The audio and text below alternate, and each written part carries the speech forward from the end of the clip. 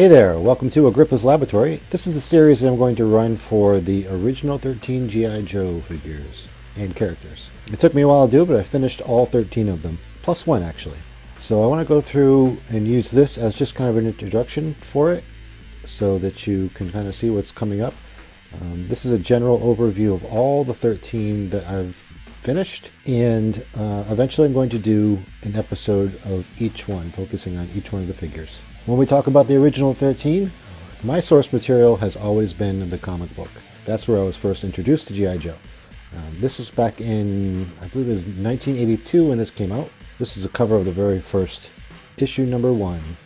This issue was the launching point for pretty much all of what we consider the modern day G.I. Joe series. They did launch a cartoon, I believe it was in '83, but I didn't really take that too seriously when I was watching it. It was kind of like almost campy. To me, like I said before, the source material has always been the comic books. This is where I thought where most of the meat of the story and the character building was. Larry Hama, who's the one who created this series, he's the one who wrote all the file cards, so he had a direct influence on how these characters developed and how they were represented in the comic book because, well, he wrote it. When the original 13 were introduced, you can see here there's a picture of all of them on the monitor, but there's one they never really released or even talked about, and that was, if you can just see over on the right-hand side where the hand is covering, there's a character called Shooter. That's the missing 14th original G.I. Joe. Now, years later, they would revisit that and develop a Shooter character. I added that one onto my original 13, so it's actually original 14. Now, the comic book and, of course, the cartoons were there to sell a product, and that product was the 1982 release of G.I. Joe action figures, the 3.75-inch action figures. They were competing with Kenner at the time because Kenner kind of ruled the market on that size figure with their Star Wars line. This is from the Sears catalog. I remember it very well when I was a kid, going through it and picking out everything I wanted for Christmas and birthdays. Here's the first 10. You have, starting from the left, going over to the right, Grunt, Flash, Stalker, Zap, Scarlet, Snake Eyes, Breaker, Short Fuse, and Rock and Roll. And the rest were represented in vehicles. Here you have Grand Slam. You have the leader of the G.I. Joe team on the right, Hawk, and then, of course, Clutch, who drove the Vamp. This is Steeler, the tank commander. He was probably my favorite character of all time because he was the very first one that I got that had the swivel arm action on them. All the other ones I had before that I bought in the stores at the time, they didn't have that. They just had like the 90-degree angle bend on the arms, and that was it. So this was the very first one that I got, and of course it came with an awesome tank that was battery operated. So Steeler became kind of the star of my G.I. Joe playtimes when I was a kid. They did release a 25th anniversary line of figures, which were pretty true to the originals. If you look at the details, they do represent the originals very well. And this line was a little bit taller, up to 4 inches tall, and a lot more articulated than the originals. You see they kind of beefed up the details on them, but still kind of stuck to the original source material. You have Breaker, Grand Slam, Snake Eyes, Scarlet, Hawk, Stalker, Grunt, Rock and Roll, and Flash. All right, let's get into some business.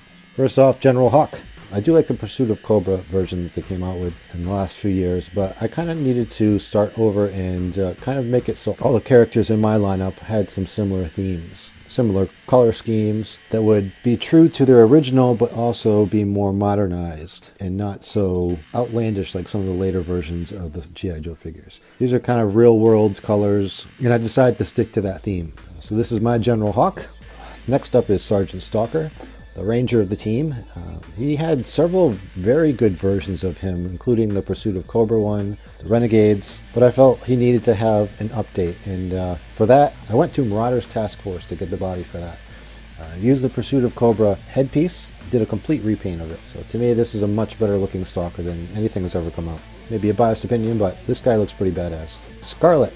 She is the counterintelligence of the team, and what I wanted to do with this figure is make her more combat ready and more suitable and practical for the battlefield. So for that I also went to Marauders for this and tapped their Valkyrie series, which is an incredible line. This one is almost entirely made of Valkyrie parts and Marauder Task Force parts. You can't see it here, but she does have a long French braid in the back. And of course, everybody's favorite Snake Eyes, the Commando. Now, I had a couple of choices on doing this. I could have gone all ninja, or I could have stayed true to the original, which was the Commando-looking Snake Eyes. So I decided, you know what, I'm going to go original version and go Commando.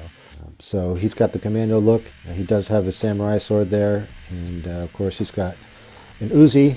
This one has a silencer and a scope on it. But other than that, this body was from the 2016 release of G.I. Joe's, and I used a Cobra Viper vest and repainted that. I thought it was a great sculpt for the body, so I didn't want to use anything other than that.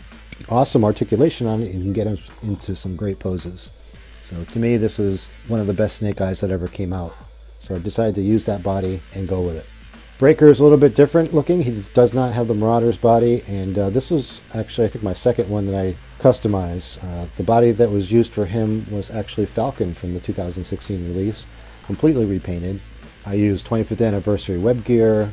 The helmet was from Elite Force, and actually the head was from Elite Force too. I cut off of one of the figures and drilled out the middle of it so it could fit on top of the head peg. So this looked like a more modern version of Breaker.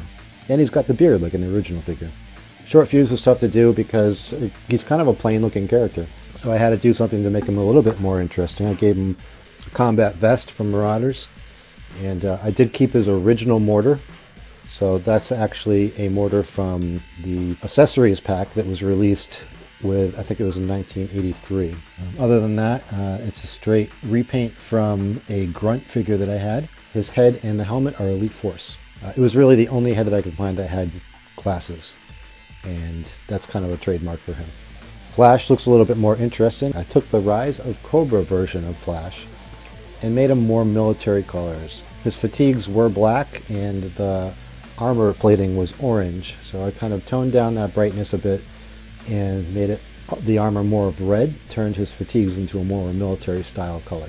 That laser that he has there, that's actually from a Hazard Viper. Rock and roll, you know, I never had my own rock and roll figures. This was kind of a good moment for me so I can make my own. The body itself comes from the 2016 Outback, and I've got a ton of these machine guns, so I was able to fix them up with one of those, dry brushed it up so it looked kind of real. Did a complete repaint, so his legs are all camoed up. I did glue the ammo belt onto him, so it kind of falls over. I didn't want to do the crossover like you see in so many other pictures of rock and roll. The articulation in this figure is pretty good, and I always imagined rock and roll as being this kind of big built guy.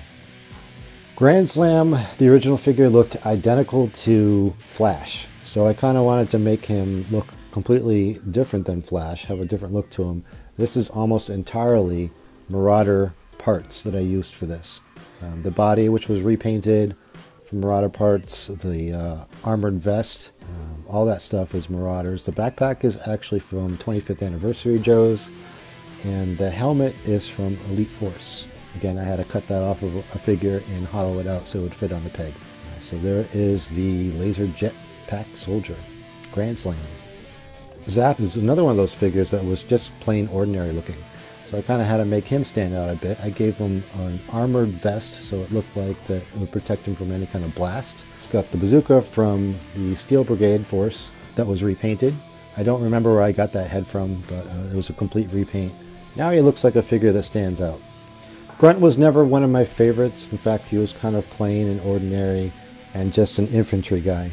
To me, in my opinion, this is one of my best figures. He's got a real modern military look to him. He looks like he knows what he's doing. He looks like he's rigged out. He's ready to go. Most of this is Marauder parts. The vest was taken from 50th Anniversary Spirit Iron Knife and completely repainted. The helmet was actually Grunt's helmet from Crimson Strike, as well as the head. But everything else is Marauders.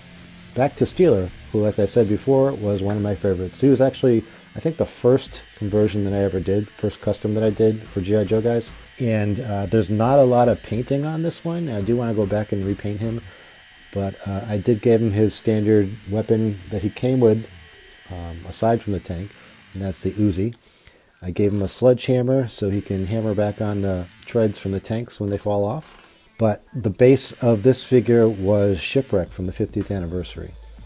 The helmet and goggles is from General Hawk from the 50th anniversary figure, and also the web gear. But like I said, I do want to go back and repaint this guy and make him so he better fits with the rest of them. Not too much, because I do like his color scheme, but I do think maybe his helmet and his web gear needs to be painted up a little bit more. Clutch, the vamp driver. He's had several different looks over the years. His original version of him in 1982, he did have a beard and had kind of a unique body as compared to the rest of them, at least a unique torso. They pretty much used all the same arms and legs for everybody in that run. I wanted to make him look kind of like a grease monkey. He's got a t-shirt on, raggedy vest, baseball hat. Of course, he's got a headpiece so he can communicate to other people while he's driving. This figure was also based on the 50th anniversary of Shipwreck. The head was from Elite Force, so I had to lop it off the figure, drill it out so it could fit on the peg. Of course, everything was repainted. And finally, number 14. They just released a version of Shooter in 2016 with these color schemes. Now, the figure is pretty cool, but the only problem is the articulation on it is absolute crap. You can't even get her to hold her sniper rifle, which is her main weapon, the way you're supposed to hold it when you're shooting. Marauders Task Force released their Valkyrie line, and they had some superior body parts that you could use. The main body part was from the Valkyrie set. I had to switch out the forearms to have longer sleeves, and the head is actually the original for the 2016 release of Shooter. With the new Valkyrie body, she has tons of articulation, and she can actually hold her rifle the way she's supposed to, and aim it the way she's supposed to, and actually look like she's sniping people. So that's awesome. Now, some of these I do want to redo and use some of the Marauder parts just because the articulation on them is so good and the sculpting on them is so good. And they're highly modular, so you can switch all sorts of stuff, put different equipment on them, make them perfect for what I need them to be. There's the crew hanging out, all of them all together. Like I said before, I will be doing individual videos for each one of these. They won't be as long as this one, and we'll go over the details of everything that I've done on them. Okay, thanks for watching my video. I hope you enjoyed it. Please hit the subscribe button. The League of Extraordinary Frontmen podcast is released every Monday before 11. Check us out there. Check out the other videos on this YouTube page, and also check out our Patreon on metalsyndicate-ct.com.